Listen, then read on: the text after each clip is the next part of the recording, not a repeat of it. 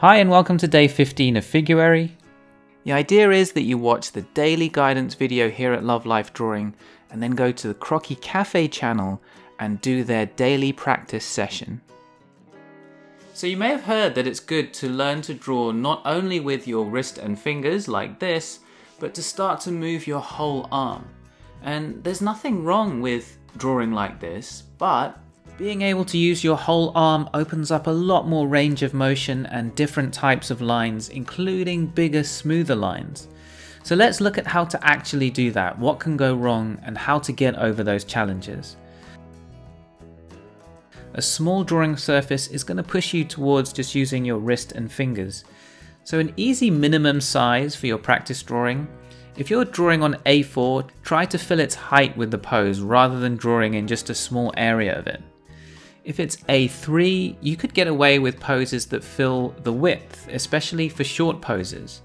But it's also good to sometimes go larger and fill the whole page. So those are some minimum sizes. How much larger you go beyond that depends a bit on your materials and the time that you have for the pose.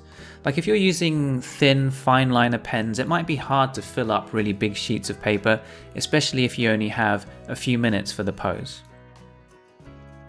Drawing flat on a table can hinder the marks that you want to make. It either encourages you to kind of hunch over the paper so that you can get a good viewing angle on it, or if you don't have a good viewing angle on it, you're going to have a skewed view of your drawing and the proportions are going to be off.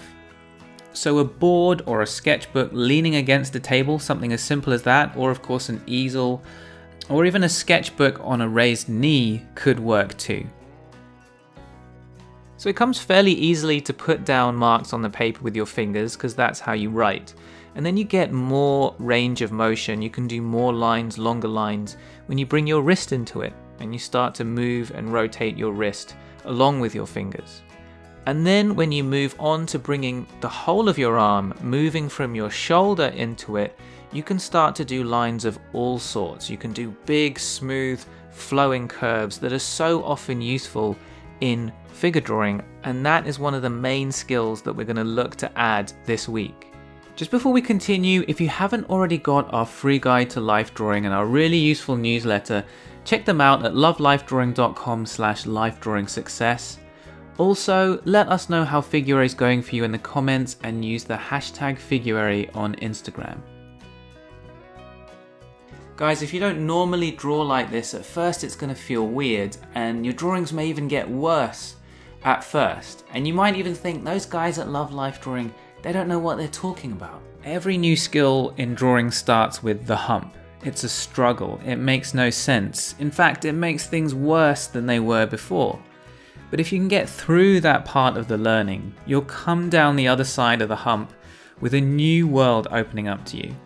So today, during the practice session, try engaging more of your arm to make big, flowing, smooth lines part of your figure drawings.